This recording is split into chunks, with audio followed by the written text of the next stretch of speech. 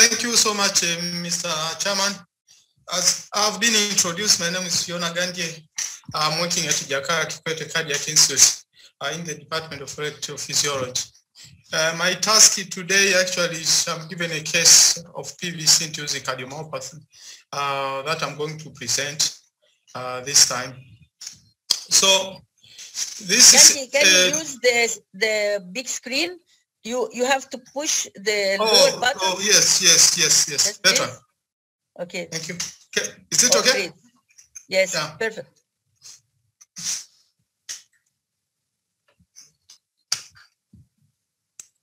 Go back one. Yeah. So this is a 25-year-old. I'm presenting a 25-year-old medical student who presented to us the past 1 year. Actually came in complaining of palpitation that had been there for 1 year. And he described this palpitation as a forceful beat, slow, irregular, and sometimes with the episode of skipped beats. This palpitation were associated with the extreme fatigue. However, he did not report any limitation in his daily activities that were associated with palpitation. He denied use of cigarette smoking or alcohol use. There was no history of that was suggestive of drug abuse. Throughout his life, actually, he denied use of cardiovascular medication, including antiarrhythmic medication. He had no history that was actually suggestive of thyroid dysfunction. Throughout his life, we had no known comorbidities, including hypertension and diabetes, to mention a few. Essentially, his past medical life was reported to be normal. So this is actually the first ECG that we did, and we can appreciate that for every normal sinus beat is followed by PVC. And this is in a bigenuine pattern, as you can follow this strip. And actually the axis, it was the inferior, as you can see, leading 2, 3, and 4, they are recording positive deflection. And this was taking the left bundle branch block pattern to suggest that this PVC was stemming from the right outflow tract area. So we went on doing the 24-hour alter, and you can see it was almost 24 hours of recording. The important finding that we see here is nearly to 50% of the recorded beats were the premature ventricular beats. So it is well known that when the patient is having around 10,000 to 25,000 beats per 24 hours, that is regarded as a high burden. When you change it into percentage, it is, he said that the high burden count starts from 15 to 24%. Now you can see this one is even 2 times the upper range of the what is known the high burden PVC of 14%. So you can see this is the baseline echo again, which was done. Important things that we see here, that the LV chamber looks dilated, and actually there was a functional regurgitation in this patient. And also you can appreciate that there is a global hypokinesia in this patient. The ejection fraction you can see here, it was by using the approach of the parasternal long axis, which suggested that the ejection fraction was 54%. But when you go and do Simpsonian approach, actually the ejection fraction went down to 32%. The left ventricular internal diameter here, actually it is suggesting that by this time this patient had already developed the left ventricular dilatation. As you can see that the parameters are beyond the measurements that we say the LV size is normal. So this way actually went on screening the thyroid on this patient. As we know, sometimes the thyroid dysfunction are implicated in causing cardiomyopathy, especially when the patient is getting tachycardias. And you can find here, they are recorded normal.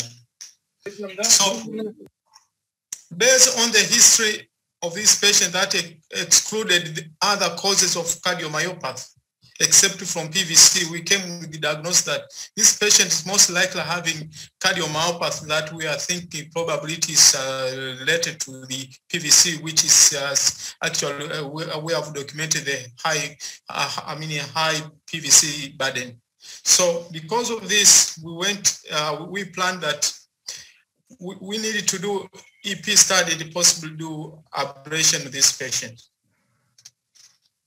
So it is very well known from the guidelines that catheter ablation is a class 1 indication for all patients who present with the symptoms or falling ventricular function suspected to be due to frequent PVCs. And for those patients who are on antiarrhythmic medication, but these drugs, when they are found to be ineffective or the patient cannot tolerate, and sometimes when the patient is not preferring to take a lifelong medication, then you have to consider catheter ablation, which is regarded as class 1 approach. So this patient now was taken to the cath lab. Here you are having two fluoroscope views. Starting from your left side, we are having these two catheters that actually we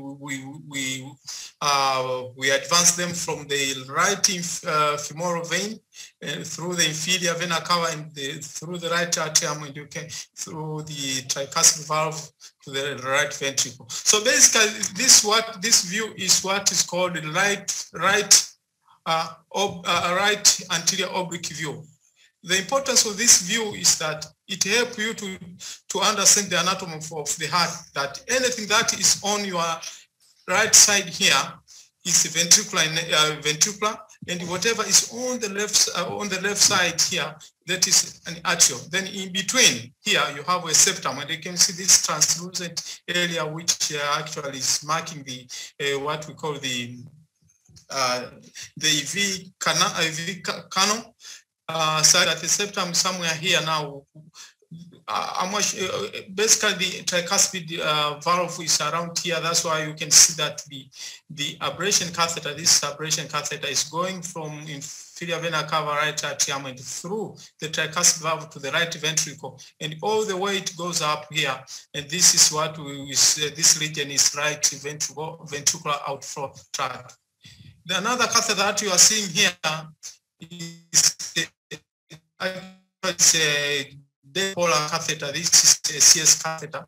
It looks to be foreshortened, and I assume this probably it is within the coronary sinus, and it is beyond the border of right atrium. Probably it has engaged in the coronary sinus.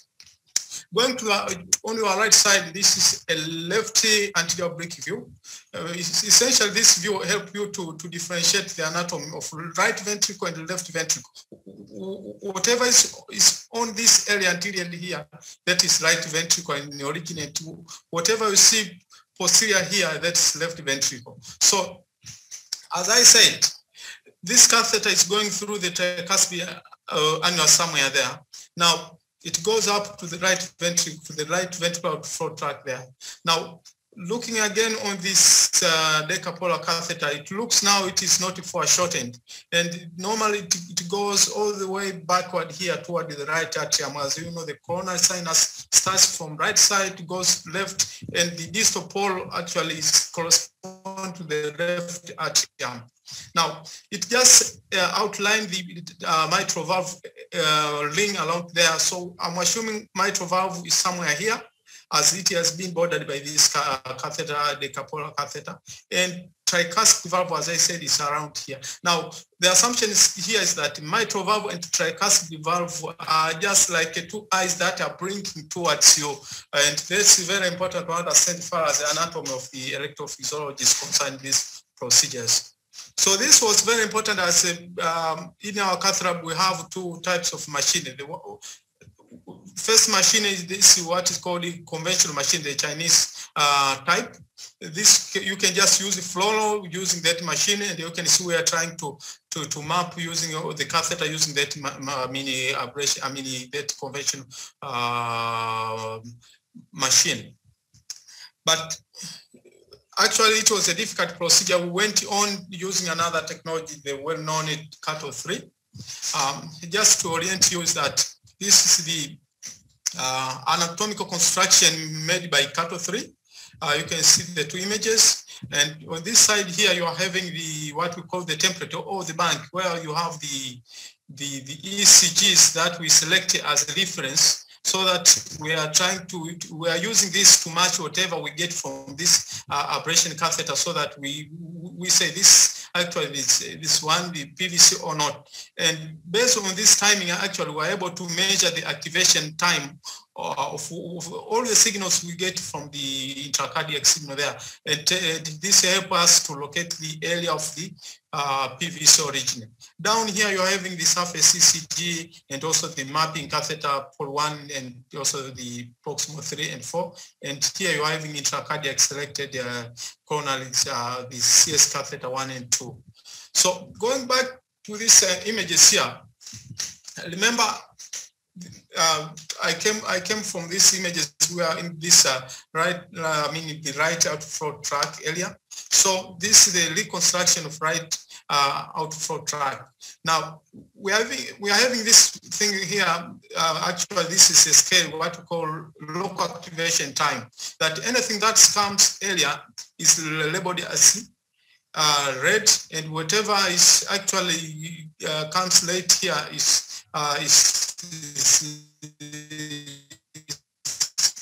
comes as magenta.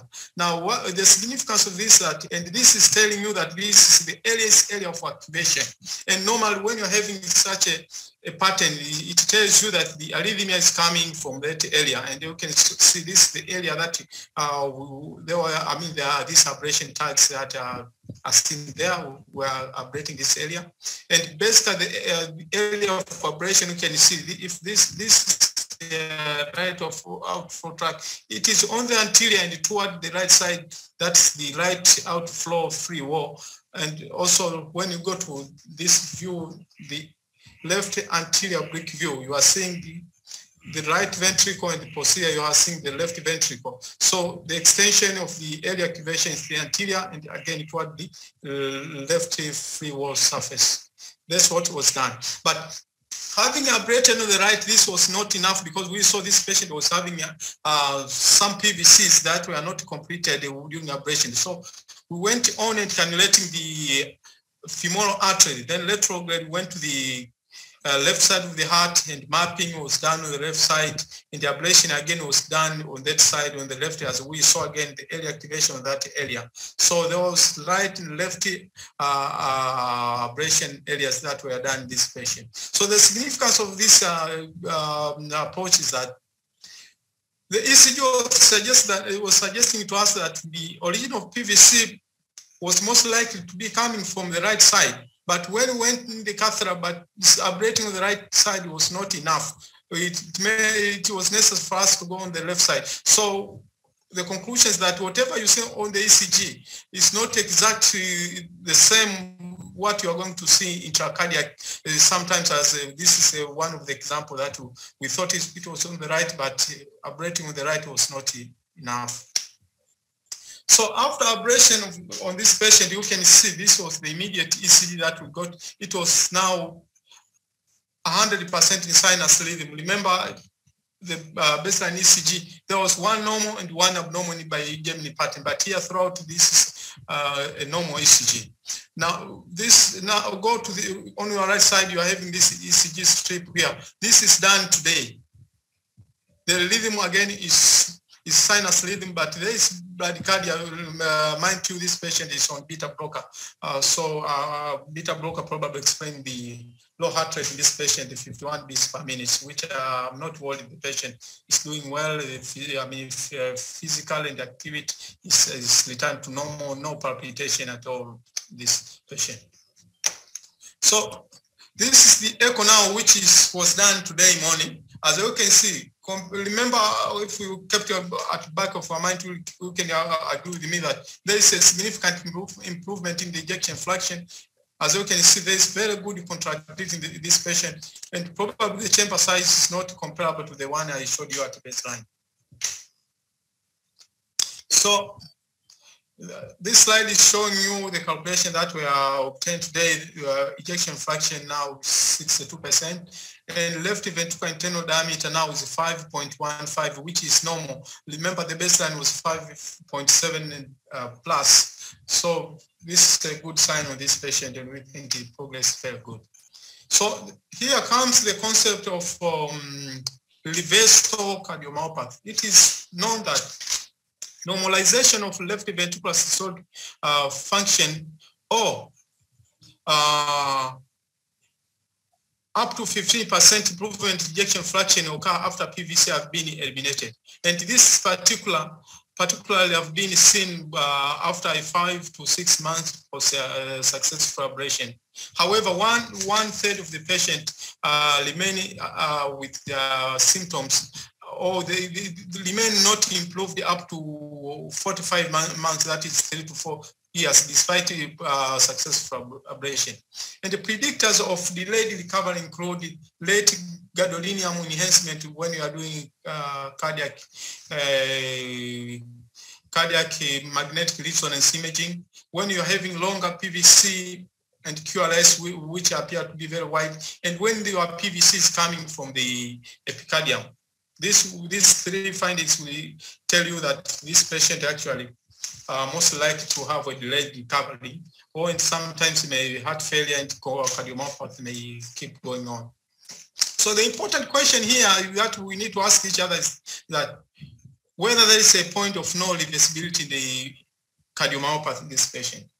Several clinical animal models have shown that frequent PVCs in a structural normal heart can result in a cardiomyopathy, which is characterized by reversible LV dilatation, as we have seen in our patient, and systolic dysfunction. Both of these parameters will be noted in our patient. However, it is not clear why some patients appear to be more susceptible, where others are relatively resistant to the development of this cardiomyopathy, despite us having similar high PVC burden. As I said before, the major risk factor is high PVC burden, the presence of wide QRS complexes, and also when the PVC is guided to originate from the epicardium. The other factor that actually still a debate, it is thought that when the patient is said to be at a high risk when he is not having the symptoms. But this actually maybe we can get opinion from others. What is their actual opinion? There's this man actually who is called Walter et al. Actually, he demonstrated that persistent ventricular bigeminy for 12 weeks was found to induce reversible left ventricular systolic dysfunction that recovers within 4 weeks after eliminating the PVCs. Probably this is starting with what we are seeing in our patient. Moreover, actually, he was able to demonstrate that the development of left ventricular dyssynchrony, increase the QRS width, and increased fibrosis on histological analysis. This were seen in those patients actually who had chronic exposure to bigeminy pattern, which actually he was able to demonstrate that there was when this patient had chronic exposure to bigeminy, actually after 4 weeks of follow-up, they were found to have still poor LV function, and LV dilatation actually did not improve. So it is well known to everyone that fibrosis and scar burden are considered the subset for ventricular arrhythmia, and are they are associated with the worst outcome in these patients. So one study actually recruited 24 participants. Among the 24, 5 were found to have recurrent tachycardia that was associated with rapid drop in ejection fraction and symptom of clinical heart failure that occurred within 6 months. The author actually saying that this suggests that there must be some structural cardiac abnormality that persists after an apparent recovery in function. Therefore, the maintenance of an heart failure treatment regime after normalization of ejection fraction and continued monitoring of patient for recurrence of arrhythmia is a prudent strategy that need to be considered in this patient. Yeah, This slide here is showing what our cath lab. Here we have a cut of 3. And this is what I was saying, the conventional machine. You can see our professor, our mentor, Professor Mevat, is seated here instructing us what to see and what to do. And here is Mr. Hossam from the Johnson & Johnson company. This very nice one. Everyone's welcome to come and work in this cath lab. This slide I shared to you to show what has been, what transpired at JKCI this year. Actually, what is important here, you find that there is increased number of cases that has been done since the start of this year. We started with 5 cases, and here we had 8 cases, and here we have 12 cases. Another finding is that there is an increase of PVC cases that have been done this year, starting from 2, 3, 4 cases. Also, we have an increased number of atrial fibrillation that have been done, and all these patients are doing very well. So this message is giving us that if we combine our effort in Africa, we are able to have a community, a society that is actually can enjoy the life out of arrhythmias. Out of arrhythmias, we are able to participate in the sport. So this is the area that we need to make a bigger effort to make sure that we strengthen almost every part of the Africa. And we appreciate Professor Mevat for all the effort that she has been doing to enable us to keep growing every time. We know we have been informed that next year we're going to host the AFRA meeting, but I talked to Bon and he promised to send us the letter introducing what can be done. So it has not been done. I hope he's hearing me. Maybe after this session he will be talking to let us know what's the plan ahead. Now you are warmly welcome, and what you are seeing is very nice environment. These are very beautiful animals. You have Mount Kilimanjaro, and I think everyone around the world would be delighted to come and participate this expected AFRA meeting. That is, we actually are looking forward to be hosting in Tanzania. Thank you. This is my last slide.